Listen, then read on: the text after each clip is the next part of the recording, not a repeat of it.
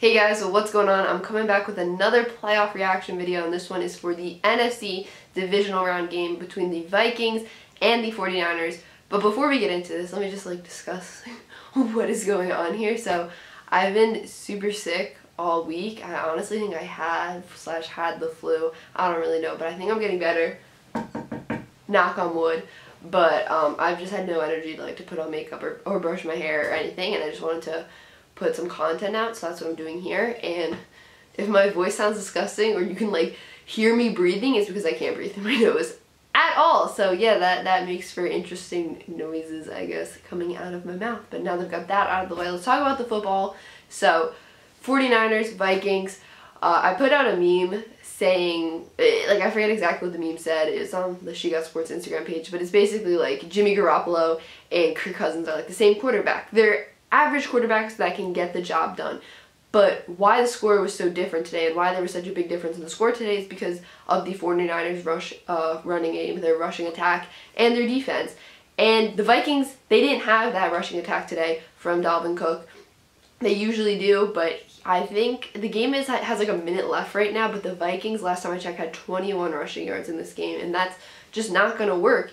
Jimmy Garoppolo and Kirk Cousins' stats for today's game, they were very similar. They each threw a touchdown and an interception, very similar, but that Vikings defense couldn't step up and that running game couldn't step up. But on the other hand, the 49ers rushing game stepped up. I think they had about over 180 rushing yards, I think 187 to be exact the last time I checked. So don't quote me on that because I'm recording this with about a minute left in the game because we all know what's going to happen and I want to get this reaction up quick. And yeah, it's just the two constants that were there for the 49ers this year was that run game and that defense, and they stepped up again. Big again today. Sorry, this is my sickness coming into play. Not thinking great, but yeah, they stepped up big today. Nick Bosa, he seemed like he was injured for a second there, but then he got up and was all hyped up, so hopefully he's okay because he's a huge part of that defense, obviously. And yeah, I just think it's so interesting looking at Kirk Cousins and Jimmy Garoppolo stats side by side and realizing how much that running attack and defense had an impact on this game. And just because of that rushing attack, 49ers, they were able to keep possession of the ball and just move the sticks and get first downs. They had the ball for a lot of this game. And then even when the Vikings had the ball, 49ers, they were getting sacks. They were getting the job done.